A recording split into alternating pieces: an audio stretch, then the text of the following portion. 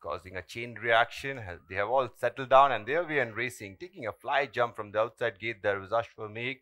As the field settles down to race, Algos finds himself in front on the outside, putting in a fast run. There was Ashwamedh.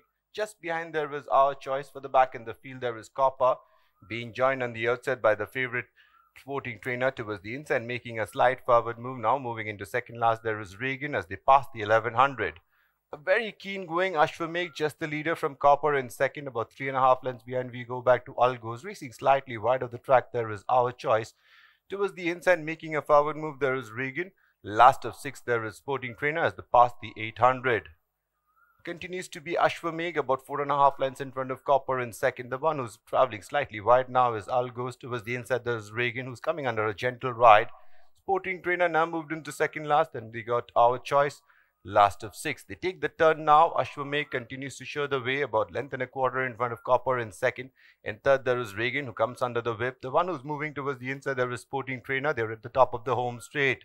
Sporting Trainer takes the inside run and shoots into the lead. Down the center, there is Ashwamedh coming very wide of the track. There was Our Choice, but Sporting Trainer towards the inside has just the advantage from Regan down the center. Towards the wide outside, there was Our Choice, but Sporting Trainer about 2.5 lengths in front of Our Choice. Then we got Regan. They're all fighting for minor placings because the favorite is off and gone with the Yerevan Handicap, the last race of the day. Our Choice and Regan, there's a photo, but I think Our Choice may have got it on the wide outside.